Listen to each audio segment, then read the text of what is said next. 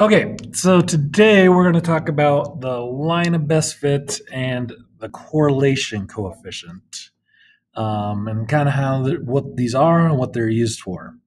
Okay, so what we're going to be looking at today is we're going to be looking at a bunch of different points on a graph, which is what we generally call a scatter plot. So we're going to get a bunch of data that both corresponds with like an x and a y coordinate.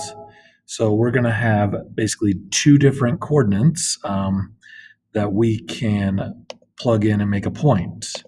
But what we're going to do after that is we need a line of best fit. That's the average between all these points. In eighth grade, some of you might have, actually you all did it in eighth grade, yeah. So in eighth grade, we did it online. I don't know how many of you remember that, but we gave you the line in eighth grade and you basically just had to write down the equation for the line. But eighth grade, it was just an estimate. We were estimating by just kind of drawing it in between the middle of all the points. Here in ninth grade, we need to find the exact line of best fit. Okay, so to do that, we're going to need to use desmos. Okay, so we're going to use desmos to find the line of best fit. And to find the line, we're basically I got spread or I zoomed out here a little bit more than I wanted to, and that's zoomed in too much. So here we go. Okay, sorry about that. And I'm going to adjust the pen size there. Okay, so to do the line of best fit, we need to remember what the equation for a line should look like.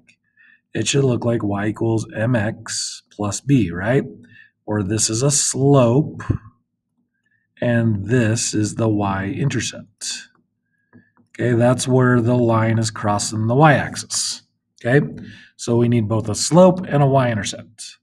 Y and x are always there. So what we're going to do is we're going to go to desmos here, and then we're going to go ahead and figure out what the slope is and what the y-intercept is using desmos. So let's go over to desmos, and we're going to put in the data for this right here. Okay, here we go. So first things first, I'm going to put in the data that I just showed you. It was number 2 on page 183. But I'm going to put in the data for that problem by adding a table. And the top row is my x's, so I'm going to plug all those in. And that is important that you put it in the same order that it is on your page, because each of these x values have a corresponding y value. They are points on a graph. Okay, there are 1, 2, 3, 4, 5, 6, 7. 1, 2, 3, 4, 5, 6, 7. Yeah. Okay. So I've got in all my x values. Now I'm going to plug in the y values. So for y, I've got 77, 92, and this is just data for amount of hours spent studying and your final grade. Okay. So you guys can't tell, there is a correlation between how much you study or how many assignments you do and what your final grade is. Okay, 70. No. I did this out of order.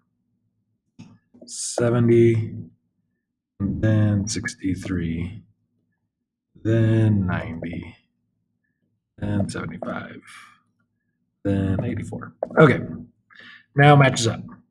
So to do the equation for the line of best fit on desmos, I'm basically going to write y equals mx plus b. But I have to do it in a specific way so that desmos understands it.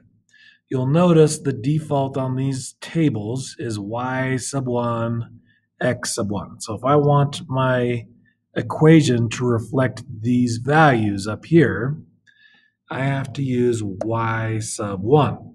So to do the sub, you got two ways to do it.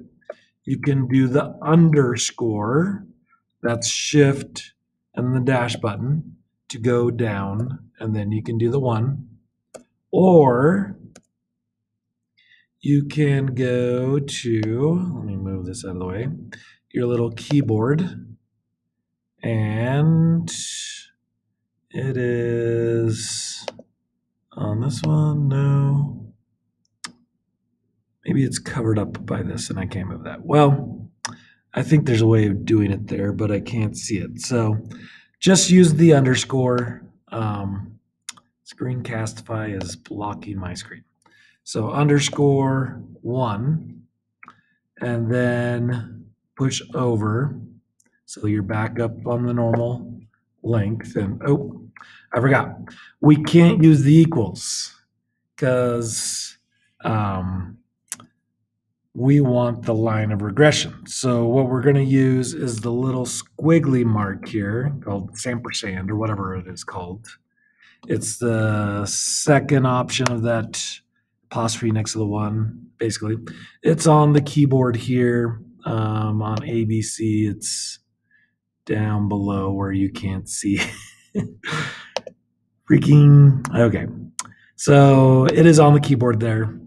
Trust me, if you look around, you'll find it. Okay, and then it's mx plus b, right? So m, and then I do x, but it needs to be this x up here, right? This x sub 1. So I need to do the underscore 1 and push over and plus b, and it will do it all for me. Now notice I don't see any of my points because they're all up in the 70s here, right? So I could zoom out and see them up here. There they all are. There's all my points. So you can see this is my scatter plots. And then these are the important things I need down here, right? I need the m, that's my slope, 6.088, and I'm going to round to the 100th just like I do everything here. So it would be 6.09. And then the y-intercept is 63.927, so 93. So back on my worksheet here, I'm going to go ahead and put those in for my equation. So it was, m was 6.09, and the b was, and I've already forgot, I think it's 63.93. Okay, so 63.93. Now, when I do my line of best fit, it'd be y equals, we're going to replace the m with what I got, so 6.09, oops, 6.09 x plus 63.93. And that would be my equation. I'm done. That's it. Okay? That is the answer for the equation. Now, it's going to ask me to predict how much a student would get if they studied 6 hours. This is why we get the line of best fit. It can allow me to take data and extrapolate and determine or use it as a prediction for other things, right? None of these students studied for 6 hours, but we're going to try and guess what their score would be approximately using the data from these other students. So the number of hours they study is your x coordinate, right? So basically what it wants me to do is replace this x right here with 6 and then solve. So let's do that. Y equals 6.09 times 6 plus 63.93. And we're just going to plug that into our calculator. So 6.09 times 6 plus 63.93 is 147. Okay, so the expected grade would be 100.47. If it follows the same pattern as the other tests, to get 100% on that test with a little bit of extra credit, you would have to study 6 hours. Okay? That's what it's asking. Okay, and then the last thing, the correlation coefficient. That is also on Desmos. That's one of the things that it gave us. So let's go back to Desmos here. And this R business here. Okay, so when it gives me all this business with the R, that is a correlation coefficient. Not this R squared, but the R. Correlation coefficient is just basically how spread out your data is. Basically, it's like, are these things actually correlated? If they are correlated, they would produce a pretty much a straight line with the dots. The straighter the line, the more they are correlated. And with the correlation coefficient, it's going to be some kind of number that ranges from -1 to 1. Okay? The closer it is to 1 or -1, the stronger the correlation, the more linear the data is. -1 just means it's a negative slope. +1 is a positive slope. Okay, that's why it goes from 1 to -1. And then the closer those numbers get to 0, the weaker it is. So from 1 to -1, with 0 being weak, 1 and -1 being strong. Okay, so 0 would be absolutely no correlation. They aren't related pieces of data at all. It's like your favorite color compared to your test scores. Like those aren't correlated pieces of data, right? They wouldn't reflect. Just because you like the color blue doesn't mean you're going to get 100% on a test. Okay, if only, right? Then everybody's favorite color would be blue. But basically, if we look at this data right here, it's pretty linear anyway, right? It forms pretty much a straight line. And if you look at this data, the correlation coefficient is 0.989, which would round to 0.99.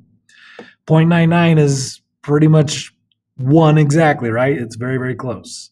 It is not, it's much closer to 1 than it is to 0, right? So this is a very strong correlation. So when I'm answering this last question here, which was not on Chrome, it was a whiteboard. So the correlation coefficient was 0.99 when I round it, right? Which is a strong correlation. Now it asks if it's strong, weak, or no. Strong is basically 1 to like 0.7. Okay, that's a strong correlation. Weak would be like 0.69 to like 0.4.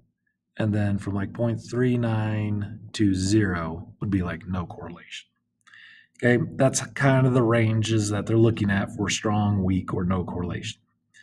So if it asks you, most of the data I think we give you in this unit is going to be strong because it's all going to be correlated somehow. It's kind of hard to get no correlation data. Like you have to really try to get that kind of data. Okay, and that's pretty much it. If you have any questions or concerns, let us know. And I'm all spooky here because my lights went out, but sorry. If you have any questions, let us know. We're here to help. We want to help, and I'll see you guys out there.